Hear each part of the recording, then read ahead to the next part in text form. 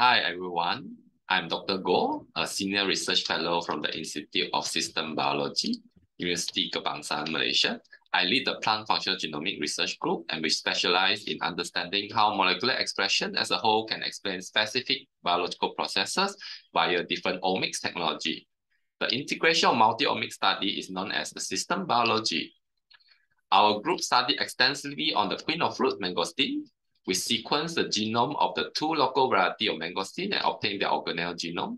We try to make sense of what genes are being turned on or turned off during mangosteen fruit ripening and seed germination by sequencing all the expressed genes in different stages of development. This genomic and transcriptomic study help us identify what genetic factors play important roles during seed germination and fruit ripening. This will be helpful to improve the propagation and post-harvest management of mangosteen in the future. We are also interested in plant carnivory. We profile all the protein present in the pitcher fluid or Nepenthes tropical pitcher plant, a group of carnivorous plants with diverse species, through proteomic study to discover commercially useful enzymes.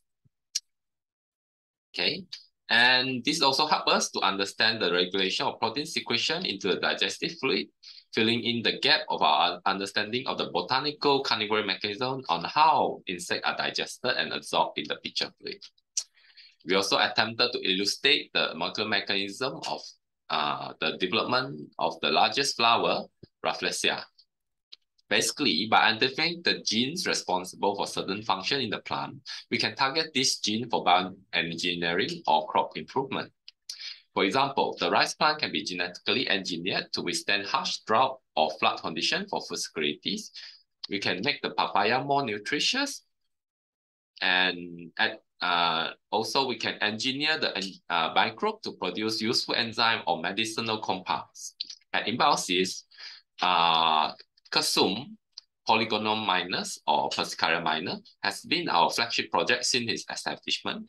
We applied different omics approaches to profile its molecular components and to illustrate the fragrance, compounds, and biosynthetic pathway or secondary metabolite with health benefit. After we identify all the genes involved, we can apply genetic engineering strategy to produce a compound with microbial system. In summary, with the potential of such biotechnological application from doing functional genomic research is endless. We welcome you to join us at Embiosis to embark on this discovery journey. And for more information, please follow our Twitter, Facebook groups, and browse our website at golab.weebly.com or get in touch with me via email. Thank you for listening. See you.